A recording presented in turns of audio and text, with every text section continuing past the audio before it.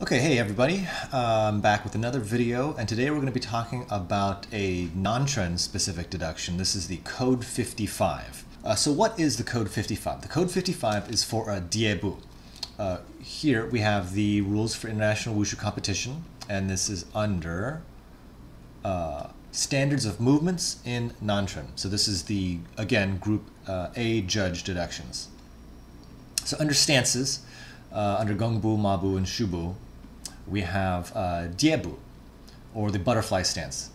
There are two criteria for deductions from the A judges for the diebu, and that is if the inner side of the calf of the kneeling leg is not on the carpet, or if the inner side of the heel of the kneeling leg is not on the carpet. So which leg is the kneeling leg? In most cases, this is the right leg. This is the leg that comes in contact with the ground. The non-kneeling leg would be the forward leg, most often the left leg, which has the sole of the foot on the ground. So let's dive into the judge's course book. So under judging method, it says that the inner part of the calf and the inner part of the ankle, right, is the inner area from the knee down to the inner heel. All right, so that entire length of the leg. Should any part of this be raised off the ground, the deduction should be made. So this basically means for the kneeling leg, in most cases that's the right leg, that not only does the knee have to be touching the ground, but the foot has to be turned outward, and the entire length, right, from the knee all the way down to the heel, the inner side must be touching the carpet. Let's jump into a few videos, and then we can see if we can apply some of this. First up, here are some videos from the men's compulsory non-trend. This is from last year's World Championships. And this first section, we're going to be looking at diebus that meet the requirements, right? Diebus that would not get a Code 55 deduction. Okay, from the knee, right, all the way along the calf to the heel, that is flat on the carpet.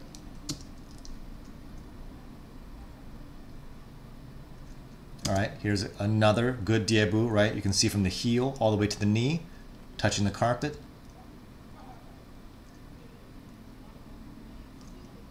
Again, a clean diebu, right?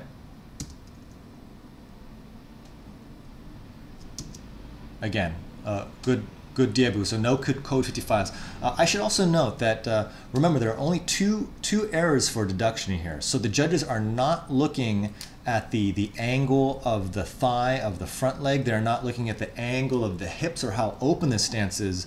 The A judges are just looking for those two things, right? That the inner side of the calf and that the inner part of the heel is touching the ground.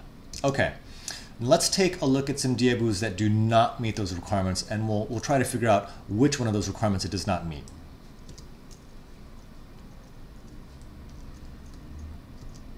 All right, so let's back that up and take a look at that in action one more time.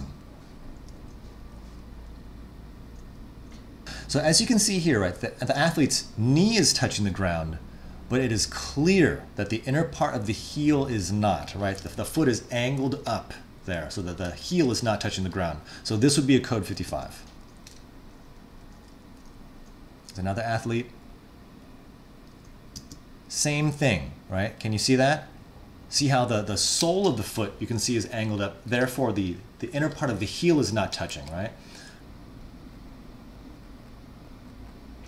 All right, clearly not on the ground, right?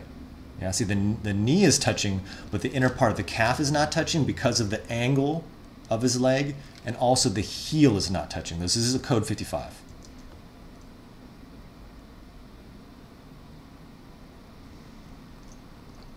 Okay, in this case, let's go back and take a look at it in real time. All right, so the athlete has completed his jump inside. He's completed the Sheng Feng Jiao, has lost his balance. So you can see him swaying back, right? His right knee never touches the ground. Let's take a look at that again.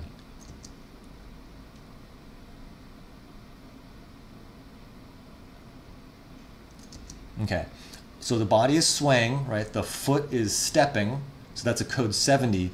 But what about the diebu, right? In one way of looking at this, you could say, well, that's a code 55 because the knee is not touching the ground. But also, right, he actually never stops in a motionless state. Okay, so this is not specific to the code 55. This is actually specific to all stances, right? Here's a screenshot from the judge's course book, and it says this is under stances and footwork. Okay, so when the A judges are evaluating stances, the course book says evaluate the stance when the athlete is in a stationary in a static position. Okay, so in this case, because he never stops moving, right? He never fully stops in the diebu, the A judges may not judge this according to the requirements for a diebu, because the diebu is actually never formed, right? He does not come to a motionless state. Okay, I wanted to show this athlete as an example of what you can and cannot see in a video. So this athlete, I'm going to show you 2 of his jump insides to diebu, then we're going to look at it in slow motion, and then we're going to look at the scoreboard, okay?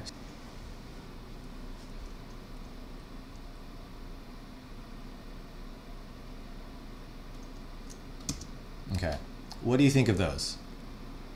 It looks pretty close to me. Let's take a look at it again in real time. It's the first one. Here's the second one. Okay, so in real time, from this camera angle, it looks like it's okay, but let's take a look at it again in slow motion. This is actually in slow motion from the broadcast of the competition.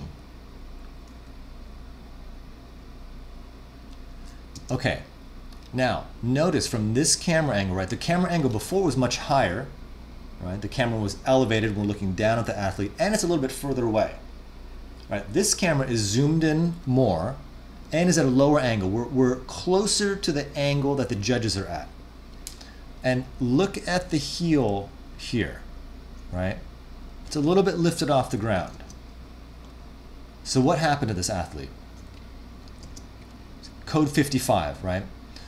So that's just an example. When you're looking at competition videos, right, really take into consideration what the camera angle is seeing and then what the judges are seeing. So in this case, the judges were seeing more than what we were seeing from the camera angle.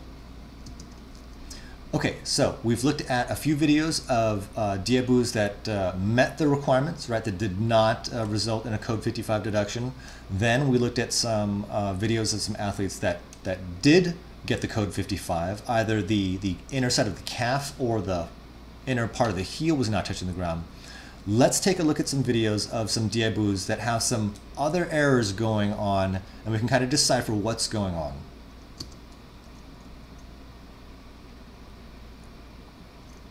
Okay, so what about this? Let's take a look one more time. Okay, so when the diebu is finally formed, this looks good, right? It meets the requirements. This would not be a code 55. But if you noticed, when the athlete lands, he's clearly landing with one foot first, then the other foot, and then sliding into the diebu. So what would happen here, right? This would not be an A judge deduction. This would not be a code 55. But what this would be is that the athlete would not get the connecting points from the C judges, right? So this is a difficulty movement, the Shuangfengjiao 540, into a difficulty connection, which is the diebu. Because the athlete lands with one foot first, then the other, there would be no points for the connection.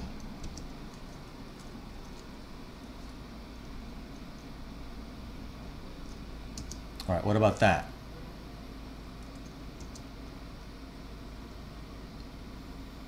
All right, so the athlete lands with both feet, right? The diebu requirements are there, but he takes an extra step with the left foot. This would be a code 70. So remember, the code 70 is going to be a sway, a shuffle, or a skip. So in this case, because his left foot leaves the ground and takes a step, this is a skip and would result in a code 70.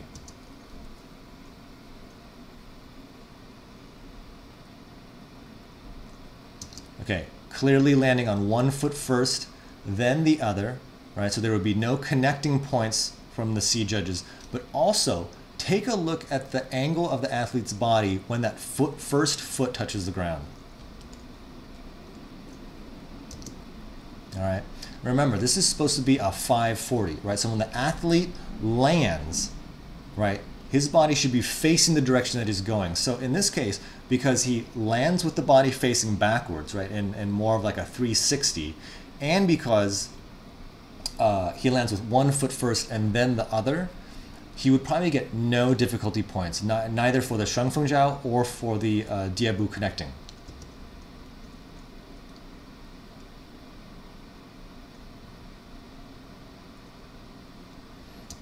Okay, so he hits the diebu, right? And the requirements are there. The inner part of the calf is there, the foot is there, but then he loses balance.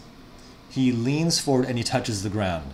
So this is a code 71, right? Code 71 is for an added support. So because his hand touches the ground, he gets a code 71, and this is a 0.2 deduction.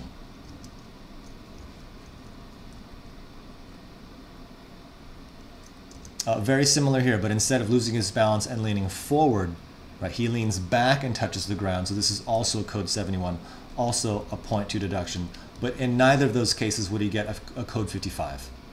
Okay, so just to review, the A judges for the code 55 for the diebu are looking for two things, right? For the inner part of the calf to be touching the ground, and also for the inner heel to be touching the ground. That means the entire length from the knee all the way down to the heel, that all must be touching the ground. It must stay in contact with the ground.